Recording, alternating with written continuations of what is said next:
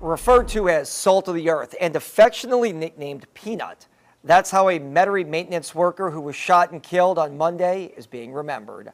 Today, Kenner police revealed there was no motive behind the murder of 66-year-old Lawrence Harr. WDSU reporter Ariel Brumfield live at Kenner PD with an update on this crime and who's now being accused of the killing. Ariel.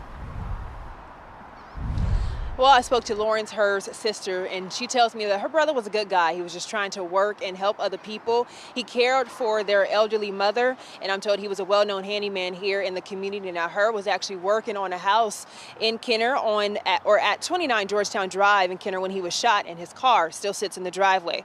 Police told me he died from a single gunshot wound to his back. Just 3 hours after the shooting, police identified a silver Mercedes used in the shooting and tracked down the drivers on West Esplanade. Using a camera system, police determined the car drove past her 3 times before they shot and killed him. Police say there were no witnesses to the shooting. Deputies say Taj Matthews was arrested first and gave a confession that implicated Maurice Holmes. Both face first-degree murder charges. Kenner PD says this death has affected many in the community.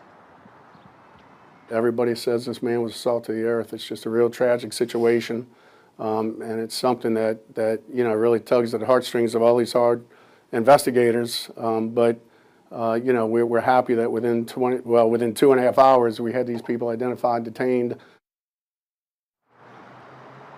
And I'm told there is no relationship between the suspects and the victim. And I'm also told the suspects met each other just 2 weeks ago. Now, Holmes does have a previous criminal record related to domestic violence, and Matthews does not. No prior criminal record. Reporting from Kenner, I'm Ariel Brumfield, WDSU News.